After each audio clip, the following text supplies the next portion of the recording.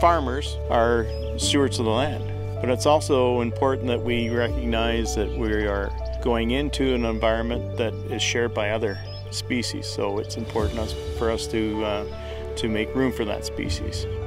If you look at this float, when it's in the down position, it'll tell the pump to start.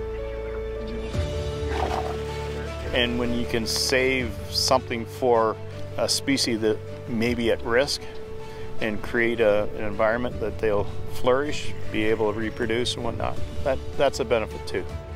When beef producers manage their grass to make sure that it's healthy, we see all these other species come in, both plants and animals, and that's why it's such a win-win, is that they're managing to their environment and to their context. And we're not the experts in that, we're not the experts in grass management, we're the experts in conservation and keeping that as grass and keeping those wetlands as wetlands. And so that's why I think it's such a great partnership. I see the cows keeping invasive species down. I see the cows bringing a diversity of species.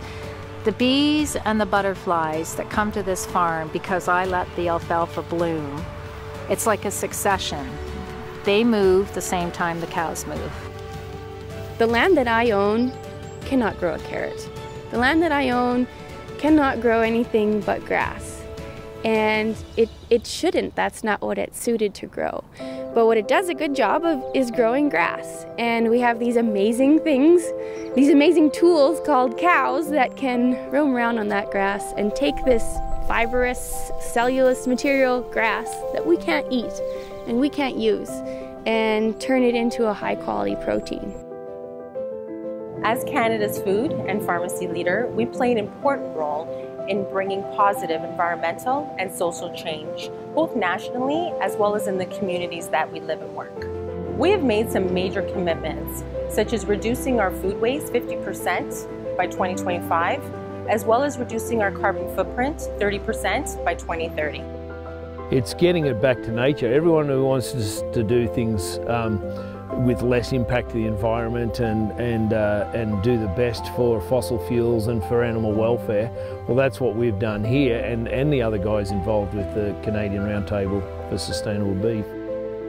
I've always had a passion for this. I wanted to do this since I was old enough to want to do something. Probably my biggest passion here is feeding cattle, and I guess we need to be good at cropping to grow good feed to continue to feed cattle. With the amount of manure that we can put back out on our land, it makes it very sustainable. The crops that we're growing now are just as good or better than they've ever been, and we've been here 70 years. When we first started farming, we didn't have any worms on our farm. You could dig all over our property and you'd never find an earthworm. Then after we got cattle and they started to graze, now you can dig anywhere and you find all kinds of worms.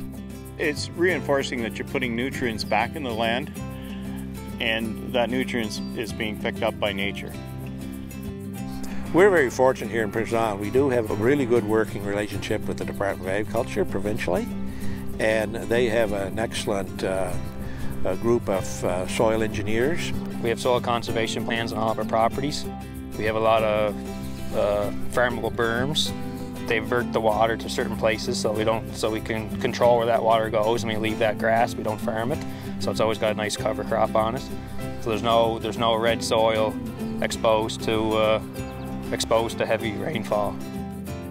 As we look to protect lands and work on a cooperative basis and allow grazing of certain landscapes and manage it for biodiversity so that the outcomes are beneficial to all of us, to both of us. I think our interests are very much aligned. And I think we recognize that so many ranchers and agricultural producers love the land too, and they want to pass it on for generations to come, and we want to see that kind of thing happen as well. So I think our interests are very much aligned in seeing that you've got a landscape that is beneficial for them from an economic perspective and beneficial to all of us from an environmental perspective, and I think we can work together jointly to do that.